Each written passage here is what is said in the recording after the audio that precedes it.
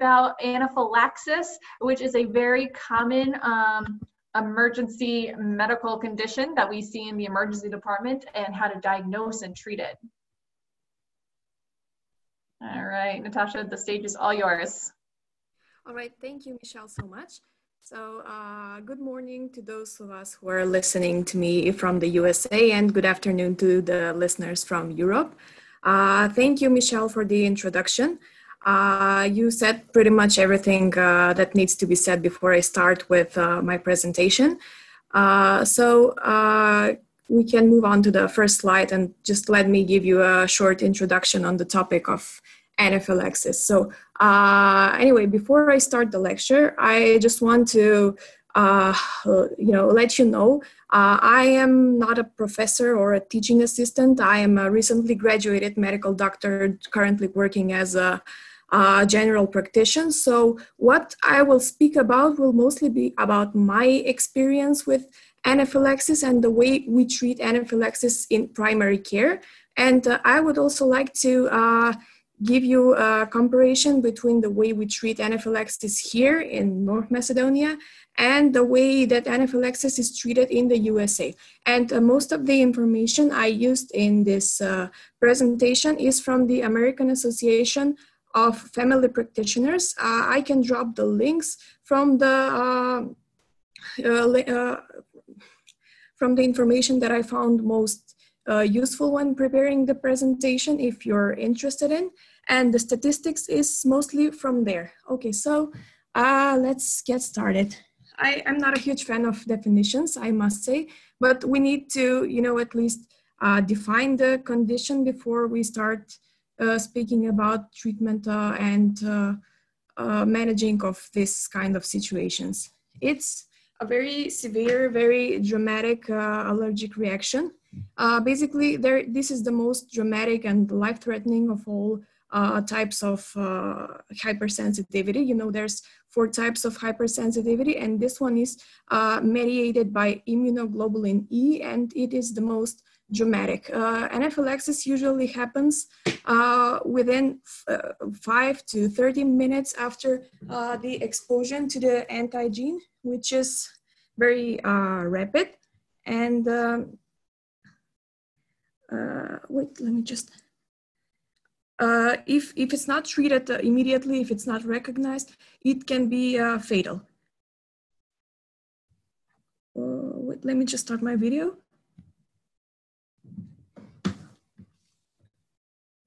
Just a second.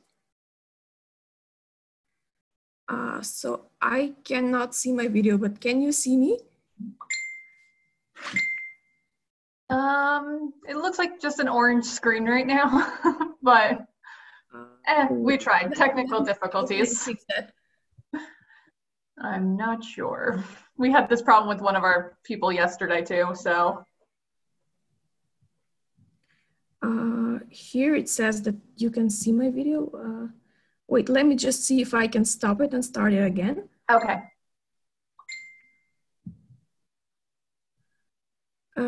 Can you see me now? No. Why? I don't know. The problem is we had this with the yesterday on one of our lecturers, and they had to uninstall Zoom and reinstall. It was a mess, so it's okay. We'll just see orange, which is fine.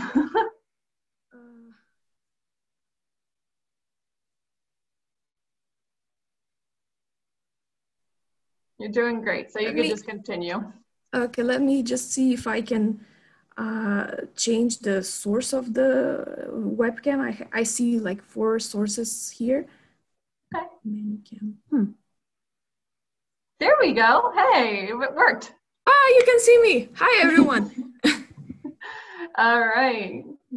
Okay. So as I started explaining the introduction about anaphylaxis, so it can be very serious, very dramatic reaction to an allergen that can potentially be fatal if it's not treated promptly and adequate. And it usually happens very unanticipated, triggered by a common allergen. And if it's not recognized right away, and if it's not treat it. I will speak later about the way we treat anaphylaxis when it happens. It can definitely lead to death by either airways obstruction or vascular collapse or both. Usually this happens when immunoglobulin E is triggered to produce, to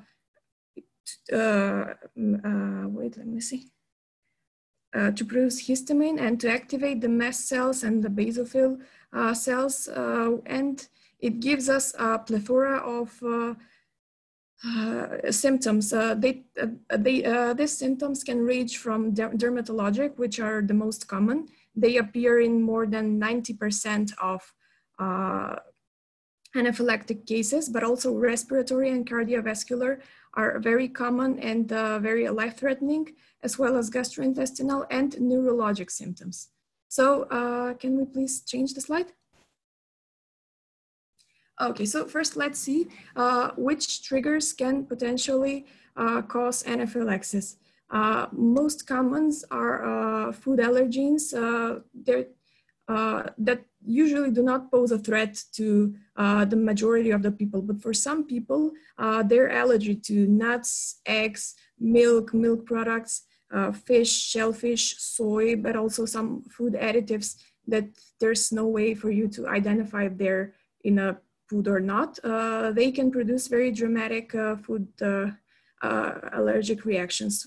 I think one of the most common anaphylactic reaction is the one to peanut butter. And another very common, especially during the summer months, is the allergic reaction to venomous insect stings, such as bees, wasps, yellow jacket, fire ants. Also, when you're at the sea or on the beach, jellyfish stings can cause an anaphylactic reaction.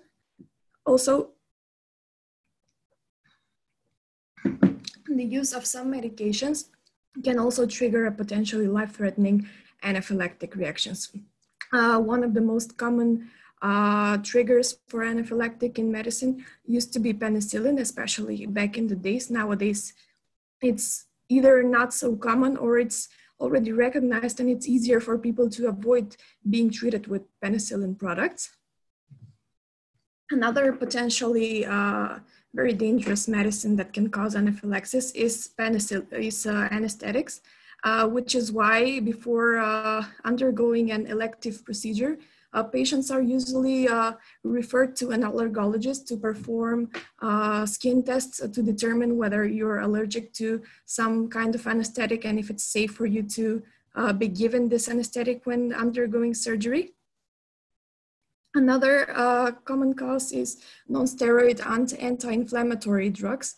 One of the most common is aspirin, but also many others like ketoprofen can cause severe reactions. Also opioids, tramadol, for example, can cause very severe anaphylaxis. I've witnessed it once and it was very dramatic. Also blood pressure medications such as angiotensin convertase inhibitors, they can cause very dramatic. And also, I'm technically not sure if radio contrast media should be considered a medication. It's more like a medium you use to do screening, for example, computer tomography.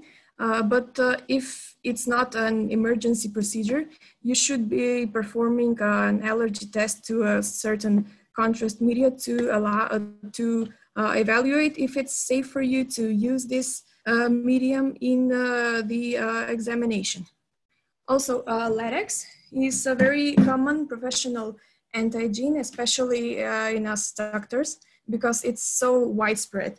You can find latex not only in gloves, which are the most common, but also in catheters and many other disposable products that we use on a daily basis. Another common antigen is animal dander from pets, from birds, and other animals that you may encounter. Another thing that's not really common is anaphylaxis caused by physical factors such as extreme heat, extreme cold, sunlight, but this is very, very rare. I will say that once again. And another thing I would like to mention here is that idiopathic anaphylaxis is usually is what we call when we cannot certainly define the trigger that caused the reaction. Although it is here in the last place, it is expected that at least 2/3 of the anaphylaxis cases are caused by an antigen that we cannot define. Okay, next slide. So now that we know what can usually trigger anaphylaxis, it is very important for you to know how to recognize anaphylaxis and to be able to treat it suitably right away. So once you witness anaphylactic reaction, I can guarantee you that you won't be able to forget it. But it's very important for you to know the symptoms in order to differentiate it from other equally life-threatening conditions. So as I started, the symptoms usually start very shortly after exposition to the antigen. And the clinical history here is the most important tool. Why? Because this is a clinical diagnosis. Yes, there are some lab examinations that you may perform in order to confirm the diagnosis, but they are not widely available, especially not if you're working in rural conditions like I am and you don't simply get access to them.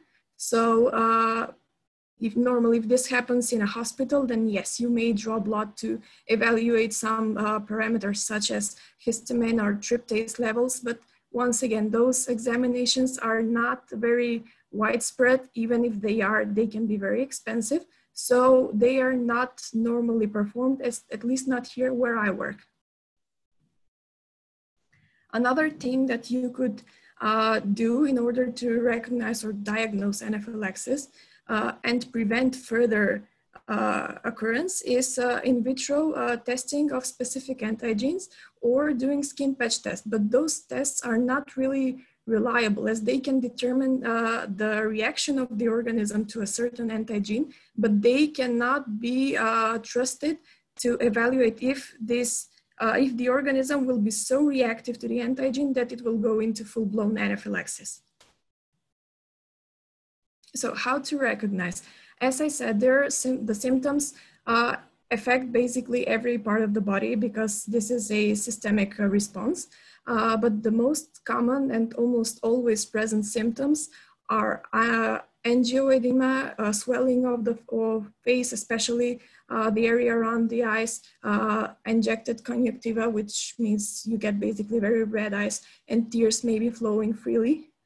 You can notice swelling of the tongue, of the lips, which will make it very difficult for your patient to speak and recreate what happened, what led to the anaphylactic reaction. And you can get a urticary rash all over the body, which may be very itchy for the patient.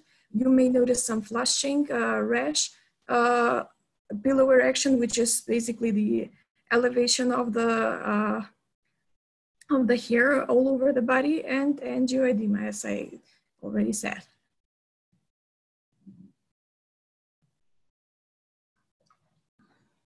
So I would like you to look at these pictures and try to memorize them. And in case you encounter such patients with such presentation, you need to think that there is something in the form of anaphylactic reaction or anaphylactoid reaction, which present themselves with very similar symptoms. And the general thing that's common for all of them is swelling and redness and itching and rashes all over the body.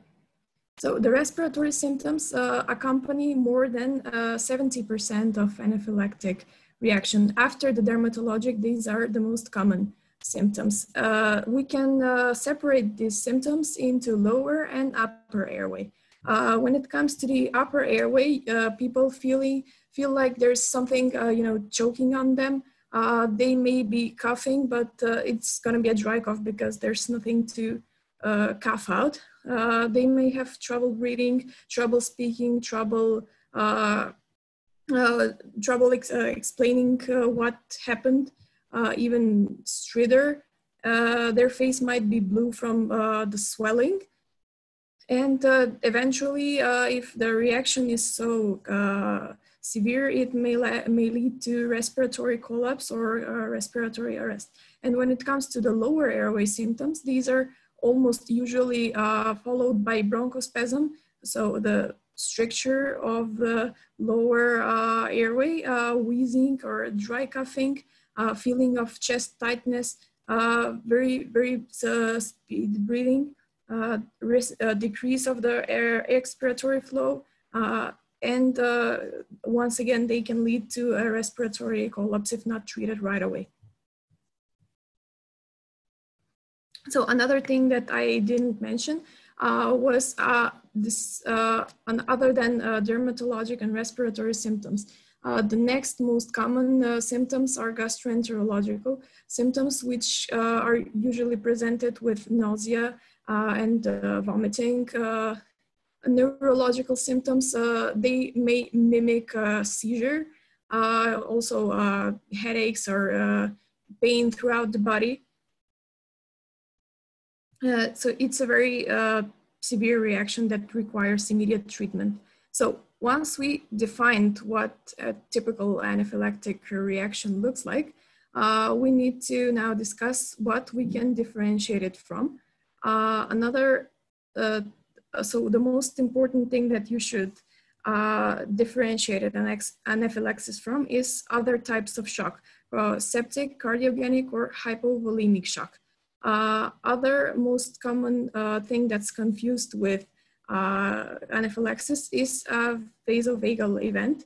But the main difference between anaphylaxis and this is that in vasovagal event, due to the effect of the vagus nerve, you get bradycardia, and in anaphylaxis, you get a very severe tachycardia that might even go into arterial atrial fibrillation or flutter. So another thing that's very important for you to differentiate it from is foreign body aspiration, especially in children. And there's the most important thing you need to know is anamnesis from whoever witnessed the event. You know, if there was someone else present when such thing happened, they will tell you like he was eating candy, beans, nuts, or whatever, and then suddenly he started choking. Then you might need to consider foreign body aspiration as well as anaphylaxis. Acute poisoning with a variety of toxins can also mimic the clinical picture of anaphylaxis, as well as hypoglycemia when people are. But the main difference between anaphylaxis and hypoglycemia is the color of the skin. In hypoglycemia, people usually go pale, they start sweating, and in anaphylaxis, the skin is usually very warm and very red. Seizure, I already mentioned that although anaphylaxis gives some neurological symptoms, you need to differentiate them from an actual seizure, like for example in epilepsy. And other very rare symptoms that you normally do not witness on a daily basis are mastocytosis, panic attacks, very common, especially nowadays, carcinoid tumors that can mimic an anaphylactic reaction, and so on. So once we defined what anaphylaxis looks like, I would like to move on to the treatment of acute anaphylaxis. And in anesthesiology and in emergency medicine, you usually hear about the three important ABCs, which is airway, breathing, and circulation.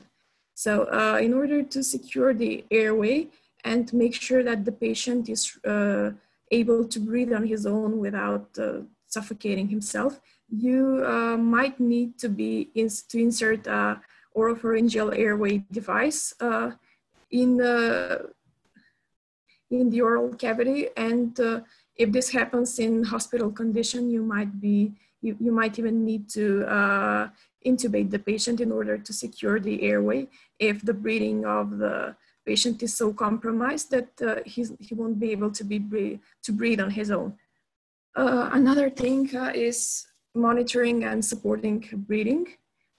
If possible, you need to be able to provide the patient with 100% oxygen, which is doable if you're in a doctor's office or in a hospital. But if this happens in domestic conditions or somewhere outdoors, then this wouldn't really be at your disposal. And last but not least is to maintain the circulation and the normal blood pressure. When such levels of histamine are released into the circulation, what happens is that the blood vessels dilate very quickly, and this causes a huge drop in blood pressure. So what you need to do is to administer epinephrine, which is a vasoconstrictor, in order to be able to shrink those blood vessels and elevate the blood pressure. And how you maintain the circulation is you insert 2 large bore IV catheters as fast as you can, because as blood pressure drops significantly, then later you might not be able to find a good vein in order to start an IV and correct the hypovolemia. What you can do is you can start a saline infusion, or even better, if you have crystalloids at your disposal, then you might administer those as well. And the patient needs to be placed in supine position, which means that the legs will be a bit elevated, and that's in order to increase the venous return to the heart, to increase the cardiac output, which will help improve vital organ perfusion by reducing the perfusion of the peripheral limbs. So this is the position that you will need to place the patient in. You can see that the head is lying a bit lower and the feet are elevated. If this happens somewhere outdoor, you might help the patient by placing some objects under the feet in order to increase the cardiac output and to increase the venous return to the heart.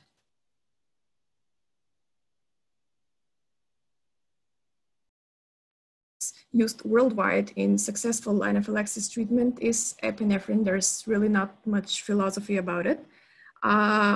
What I read so much about when preparing this lecture was about commercial epinephrine auto-injectors. These are very common, I think, in the United States, but I would like to correct someone. I would like someone to correct me if I'm wrong. So these are preferred and normally used throughout the USA. That's from the American Association of Family Physicians. And it's really interested because although their use is very simple, and even the patient himself can give himself a shot when anaphylaxis starts, these are not really available where I live and work in. So we use the good old-fashioned way of diluting epinephrine. Either way, the dose the level of dilution is the same. It's more about the convenience and the speed of administering epinephrine. So the dilution for adults is usually 1 part of epinephrine to 1,000 parts of water for injections. And in children, this dilution is even bigger. 1 part of epinephrine per 10,000 parts of water for injections in children. The way of administering is subcutaneously in children.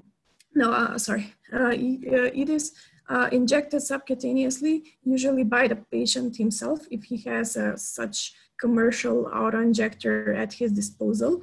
And in hospitals, in primary care praxis, we usually inject it intramuscularly and give the place of the shot a good massage in order for it to enter the circulation faster. And if, no, go back, thank you. If you don't see a good reaction from the first shot, then you're allowed to repeat the shot 2 or 3 more times at 10 to 15-minute intervals.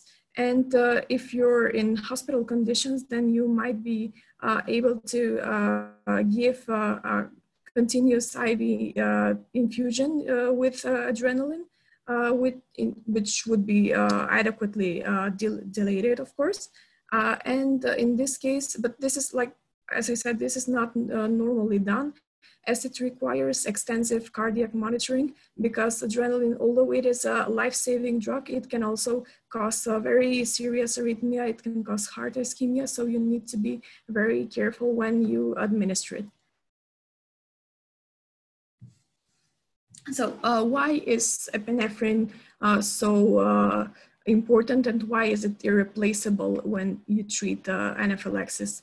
It causes the activation of alpha-1 adrenergic receptors, as well as beta-1, beta-2 adrenergic receptors, and activating those receptors leads to an immediate vasoconstriction.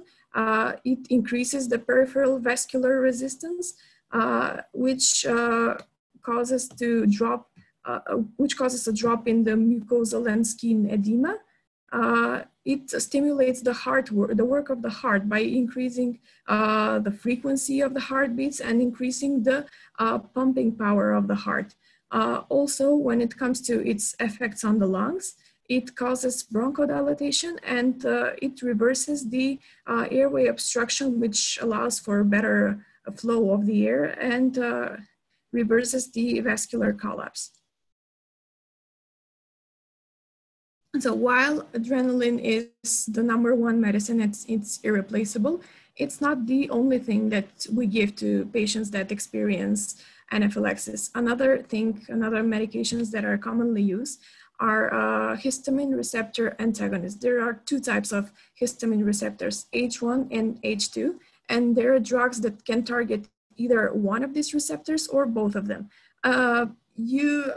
Normally when treating anaphylaxis, you should be able to block both of those receptors, of course, if you have such drug at your disposal. And from what I read, in the USA, the standard practice is to administer diphenhydramine, also better known as Benadryl or other brand names, because it is a non-selective blocker. So it blocks both histamine H1 and H2 receptors. Another medications that are used can be ranitidine, cimetidine, and one medication that we use very often in our everyday practice here in North Macedonia is the medication called chloropyramine, or better known as Sinopen, because it provides very quick relief of symptoms once the epinephrine shows the effect. And it causes the patient to regain its consciousness very quicker, and to make the patient feel a lot better. And one serious side effect that you need to consider antihistamine is sedation, and you don't want your patient to be sedated after experiencing anaphylaxis. Another class of medication that are used in treatment of anaphylaxis is corticosteroids. There are so many of them available on the market. They are quite cheap and quite easy to administer, but they take more time to react. They take between 6 and 12 hours to show their full effect. But we still give them. Why? Because it prevents the reoccurrence of anaphylaxis, and it prevents it shortens the time of anaphylaxis that has already happened. Another class of medications that you can administer to patients with anaphylaxis are bronchodilators. In the USA, the most common one is albuterol, and here we mostly use salbutamol.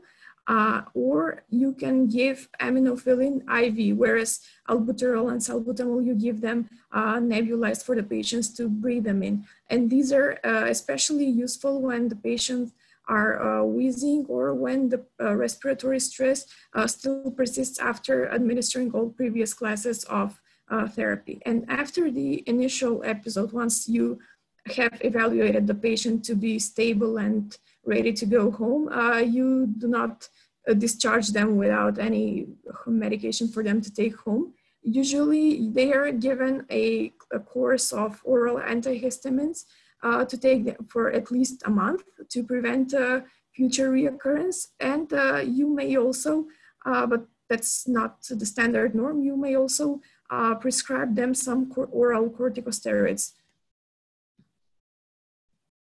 So once you see how dramatic anaphylaxis is, you're gonna want to do everything in your power to prevent anaphylaxis from reoccurring again.